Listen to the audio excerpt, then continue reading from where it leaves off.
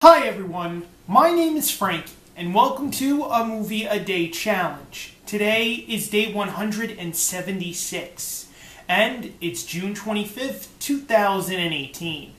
Today I'll be watching the 1953 musical film, Kiss Me Kate. Now in each episode of a Movie a Day Challenge, I pick one film that I've never seen before, and then I take that movie's movie poster and I place it to the side of me.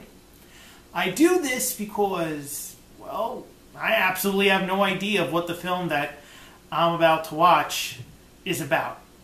And being that I have absolutely no idea of what the film that I'm about to watch is about, I feel like I need to draw some type of conclusion of what I think the film may be about, based solely on the movie poster itself.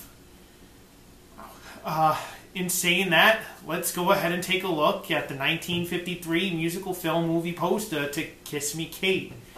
Okay, this is a musical. Why is a guy spanking a woman on the movie poster? Like, it's Kiss Me Kate. Shouldn't there be like a romantic thing going on? Why is this guy punishing this woman very badly on a movie poster? And this came out during the 50s, so this is very, suggestive towards a movie poster. The guy's just spanking a woman movie poster. That's why I had to take a double take when I was doing the intro before. Wow. Okay, I see some, the poster and all, but I can't look away from that image. I don't know what this musical has in store for me, but this has to deal with something. So I just can't wait to sit down and watch the 1953 musical film Kiss Me Kate. Now, after I finish analyzing the movie poster itself, I then let you, the viewer, know that I'm going to go ahead and watch the 1953 musical, Kiss Me Kate. But before I go and do that, I want to let you, the viewer, know that after I finish watching Kiss Me Kate, I then come back and tell you a little bit about the film.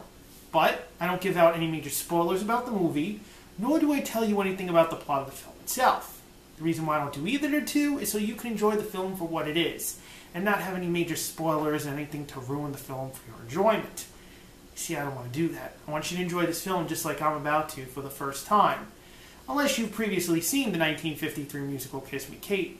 If that's the case, then please substitute this movie for something else. It doesn't have to be in the same genre of musicals. It can be something whatever you may pick. Just so that you can enjoy a film with me for a Movie a Day Challenge. And possibly, watch each film with me as I go along. So pick a film that you've never seen before and enjoy it. In saying this, I'm going to go ahead right now and watch the 1953 musical film, Kiss Me Kate, and then I'm going to come back and tell you a little bit about the film. I'll be right back. I just finished the 1953 musical film, Kiss Me Kate, and I want to let you, the viewer, know that this is an okay musical. I say okay only because my own viewership of the film, if you want to call it, I didn't start liking the film till it was in the other half, towards the middle of the movie itself. The first part of the beginning, just didn't particularly care for. It's got an interesting story, believe me, it does. But the music within the first part of the film and the beginning of the storyline is just a little for my liking. It's perfectly fine, this is my opinion. You may have something completely different. The story, however, does get better within the middle of the film towards the end, and I really enjoyed it a lot. In fact, the music towards the end, you can go either way, either liking it or not, but to be quite honest, the music is okay towards the end as well. So it's an okay musical film. However, I really did enjoy the acting between the cast of people in the film, and I really enjoyed the action between everyone on stage, and on camera. And I really enjoyed their interaction with, each other. That made me feel happy about the film being okay.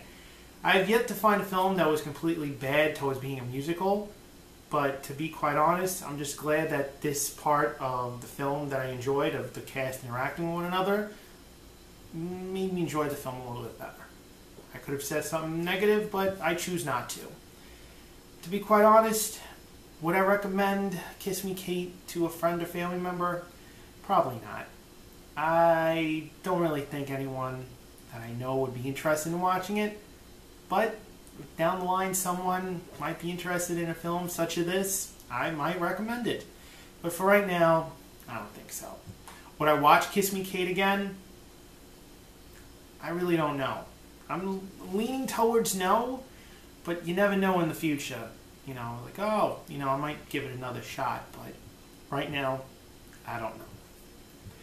Now, if you like today's episode, you see that thumbs up underneath this video? Click it. Give us a like for today's episode. As you're doing that, maybe you've seen Kiss Me Kate and liked it. Maybe you've seen Kiss Me Kate and didn't like it. Maybe you haven't watched it yet. You're going to go ahead after this review and come back and write something. Whatever the three may be, tell me. Whatever you're feeling in the comment box down below towards this movie. Let me know. And as you're doing that, you see that subscribe button. Click it. Subscribe to A Movie A Day Challenge. Now tomorrow is day 177 of A Movie A Day Challenge. And I'll be watching the 1936 musical film, Showboat. My name is Frankie. I will be here tomorrow for day 177 and the 1936 musical film, Showboat. I will see you tomorrow.